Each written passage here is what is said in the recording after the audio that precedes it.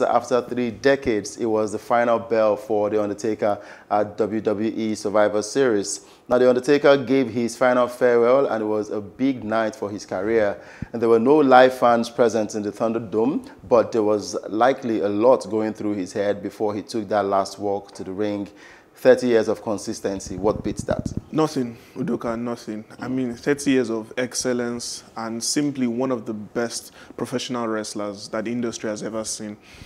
Starting from his debut in the late 1990s and straight through all the eras of World Wrestling Federation, up to World Wrestling Entertainment and what it is today. I believe he is the epitome of professional wrestling and entertainment. So he has been fantastic. And then talking about his WrestleMania streak, which lasted for about 20 plus years. In my own opinion, I wish it wasn't broken.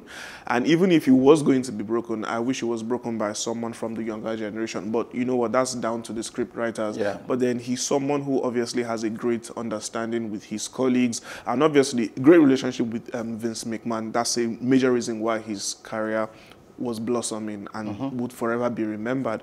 So many great matches. I mean, I love the partnership between him and his brother Kane, the Brothers of Destruction. It was fantastic. He had great matches against Shawn Michaels, Stone Cold Steve Austin, Brock Lesnar, Triple H.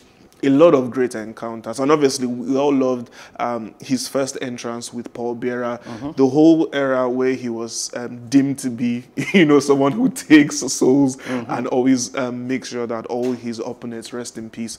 Look, he'll forever be remembered as one of the greats. True. And of course, I think I enjoyed The Undertaker when he first came to the scene, when he made his debut and on the wrestling ring. And I felt like over time, I lost that interest in watching him because he became too modernized. He became too new school for my liking. I like that old school Undertaker. But yes, we agree that he has to change with the trend because the eras are quite different from the 3 decades. So, I mean, he's supposed to change with the tide. But I enjoyed more of the first decade of The Undertaker.